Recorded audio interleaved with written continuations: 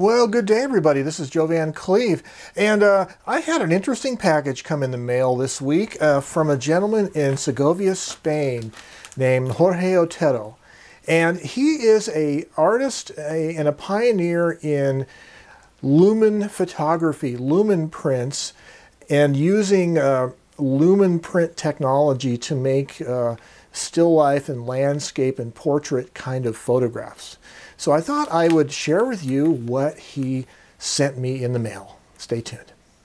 I've shared with you in previous videos a little bit about lumen print photography, but for those of you who are unfamiliar with this, it is the ability of a black and white silver gelatin paper to change color and show some kind of a tonal rendition strictly from exposure to light without any subsequent chemical development.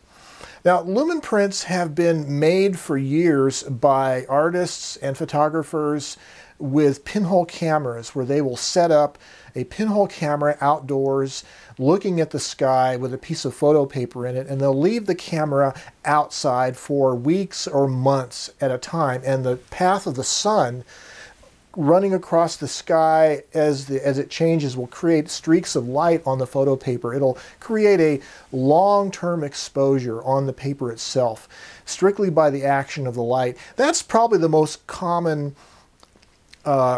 type of lumen print that people have seen. But Mr. Otero has been pioneering the use of lumen prints in cameras to make images a lot quicker than what you could do with a pinhole over a period of weeks or months. And so, first of all, let's talk a little bit about this lumen print, this color change. When I am in the darkroom and I'm cutting strips of photo paper, I usually start with 8x10 sheets of paper, and I'll cut them either into 4x5s or some other size, and I often have little trimmings from the paper, and I usually set those little strips of paper off to the side on my working table in the darkroom, and I just let them sit there for a long time. I don't do anything with them, and they get exposed to light as I open the door to the darkroom and I have the regular white lights running.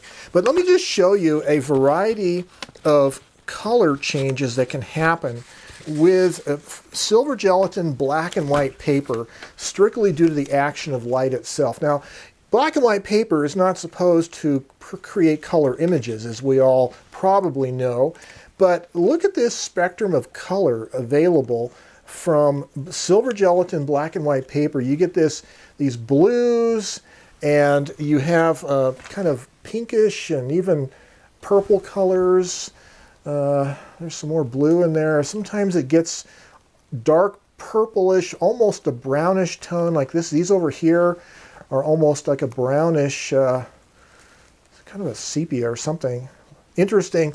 And you can see how maybe they get spots of water on them, or there's one piece that masks the other piece, and you'll get little edges like that showing. It's kind of fun to see this happen over a period of time. But what Mr. Otero has been working with is using this phenomenon to actually create an image on the silver gelatin paper. Now, inspired by Jorge Otero's work, I've made a makeshift little lumen camera out of an old large format lens and a little box. I might have shown you that on a previous video. And I make these little black sleeves out of black craft paper that I can store my exposed lumen prints in. It's folded down, taped shut, and I have a label on the envelope that describes for me what prints are in there, the exposure time, the subject matter, the date, etc. And so I can keep these now in my archives, and I won't have to worry about the image fading away, because, of course, if you have a recognizable image of light and dark tones, and if you continue to expose the paper to light, all of that is going to fade away, and it'll turn as dark of color as it can over a period of time, and you'll lose the image. So this is one of the interesting things about lumen prints, is that they are fragile, they're delicate, they are light sensitive, and I don't know of any really good way to permanently fix a lumen print so that the image stays present with the colors it has. If you use regular photographic fixer, it'll generally take off all of the image because fixer works against undeveloped silver halides, which is what is on the paper. That's what's actually changing color. Well, if you haven't seen my earlier videos on Lumenbox photography, you might be asking yourself, well, how can you do anything with these faint images if they're so fragile, if they fade away when you expose them to light? Well, the idea with lumen photography here is it's kind of a hybrid process. After you expose adequately the photo paper in the box with the lens, and it produces an image, and we're talking in bright sunlight, anywhere from 5 to 20 minutes or more, based on the intensity of the light, etc., and how big your aperture is, how fast your lens is, and how fast the paper is, and various photo papers have various speeds. But anyway, after you get the paper exposed and there's a faint image on it, the idea is to go and scan or photograph that negative image, I should say, as fast as you can or as soon as you can, and then store it away in a light-tight container. Then you have a digital file that's a negative image. It'll have the original colors that you see on the lumen negative, just like you would with these example strips of paper, for instance. But to get a positive image, an actual working image, a photographic image that's positive, you're going to want to, in post-processing like Photoshop or a similar program, you're going to want to invert the tones, creating a positive image. And so it is a hybrid photographic process. It uses this interesting lumen exposure method with these simple cameras, and then you post-process the resulting scanned negative to get your positive image. The other thing about this is because the paper is being auto-developed, it's developing itself, if you will, just changing color due to the action of light upon the silver halides. You don't have to protect the paper from stray light to the same degree that you would with if you were doing paper negatives that were going to be developed in chemical developers. So you could, out in the daytime, you could open up the pouch in shaded light, take a piece of photo paper out, load it in the camera, you know, under a tree or whatever, right outside in the sunlight. Just do it real fast and don't expose it to direct light as much as you can avoid. And then you can start your next exposure going. So Mr. Otero had created a camera called a Lumenbox. And his first prototype of the Lumenbox that is on his websites are little wooden boxes with a little simple lens. But he has a new system out now, and he shipped me one of these cameras for me to try. In the envelope is a big sleeve of paper, and in that sleeve of paper is a kit for making my own Lumenbox camera.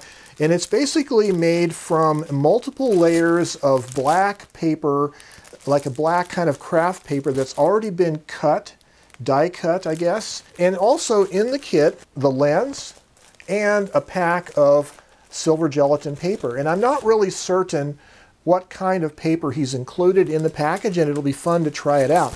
So I was going to take this kit, open it up, and start assembling it, but it didn't have any printed instructions, and according to the email he sent me, he was still in the process of getting the instructions all put together, and he sent me a link today. And so what he's done is he's made a presentation on YouTube how to put together this kit, and I will include a link down below to the instructions. So what I'm going to do here, as I was thinking about doing this as a time lapse showing me putting it together, but it might be really boring because I haven't never done this before, and I might end up with a lot of time delays and figuring things out if I'm not getting it right. So I'm just going to go ahead and stop the camera and put this together, and then I'll show you what I got.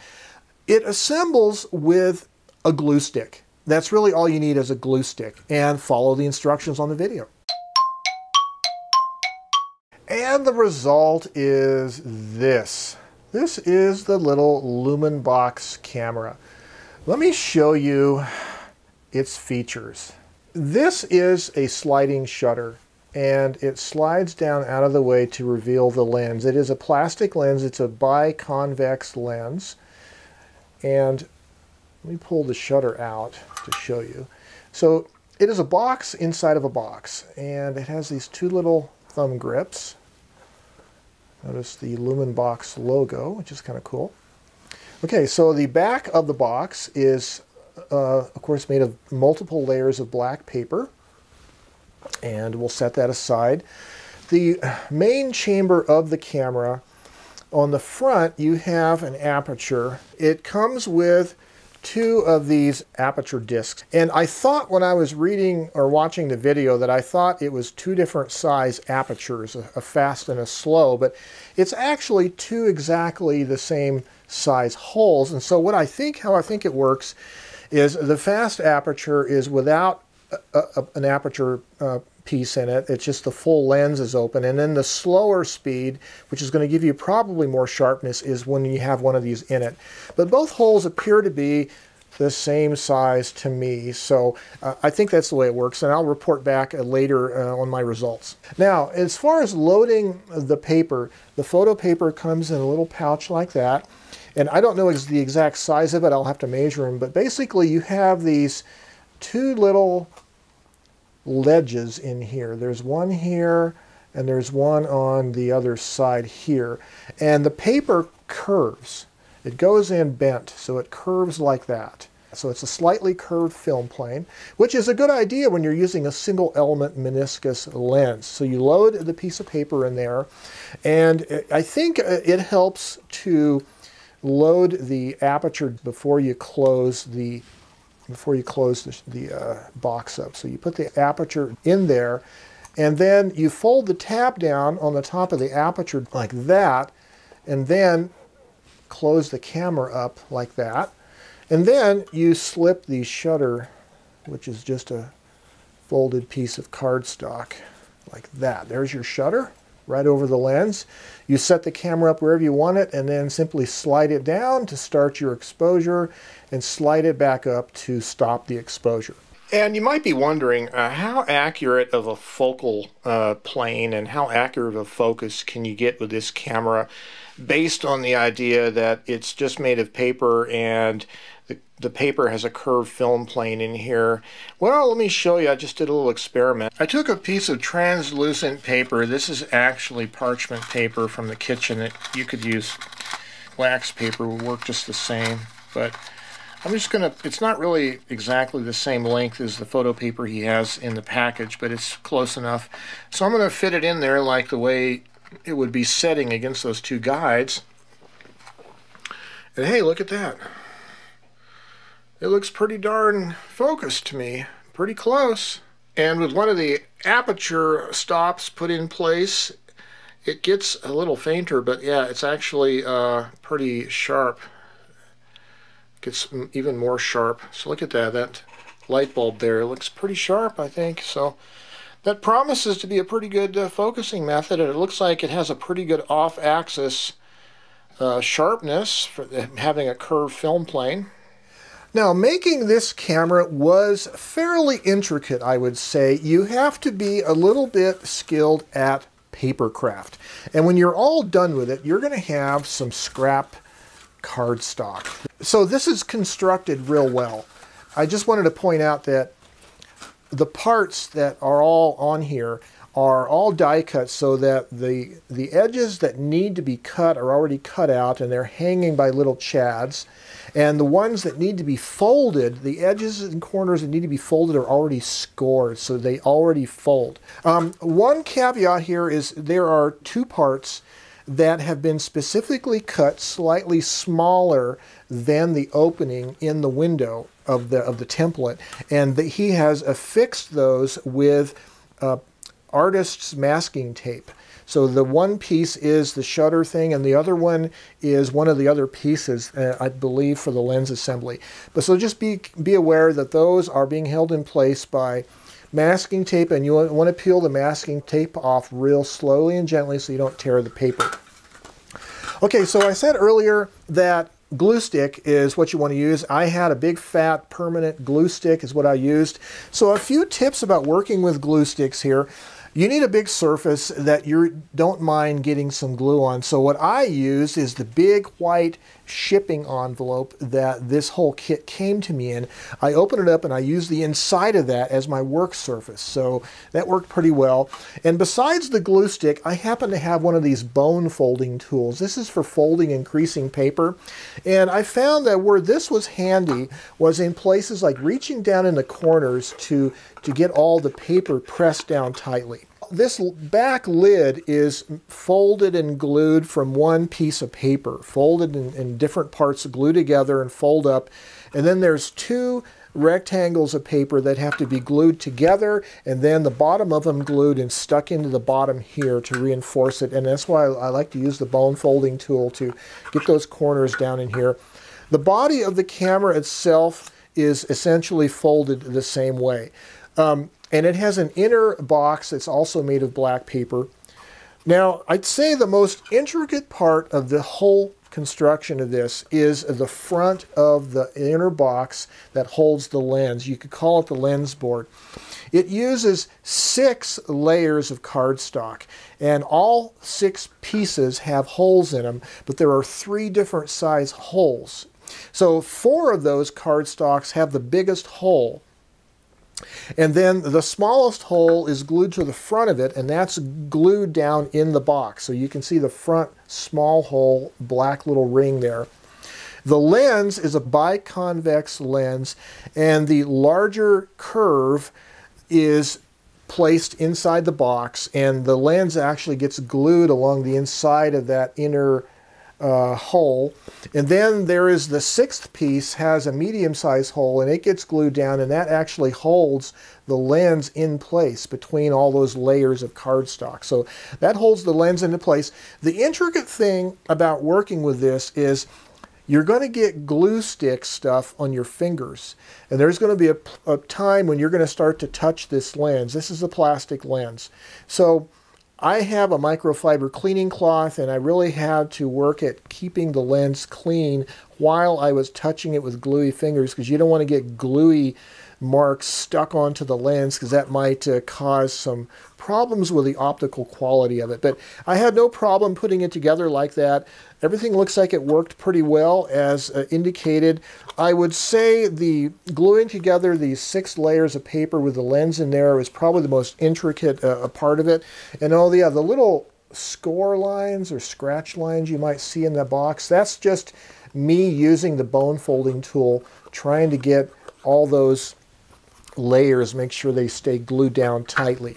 So, hey, it went together pretty good. I look forward to using it. It's really well designed. I really like his graphic design of the camera. It's really cool. And I look forward to taking it out and trying it out. I don't have the access to a scene right now to photograph because it's dark outside. And so I'm going to try it outdoors in the next days or week, and I'll report back to you on my progress. But this is the Lumenbox from Jorge Otero from Spain, and I really enjoyed putting it together, and I look forward to seeing the results. So I'll report back again on a future video about what kind of pictures I get with this. And if you're interested in acquiring one of these little Lumenbox kits for yourself, I'll leave a link down below in the description for his Etsy shop. Well, this is Joe Van Cleve, and this has been a video about Lumen prints and Jorge Otero's Lumenbox project. And until next time, you guys have yourselves a great day.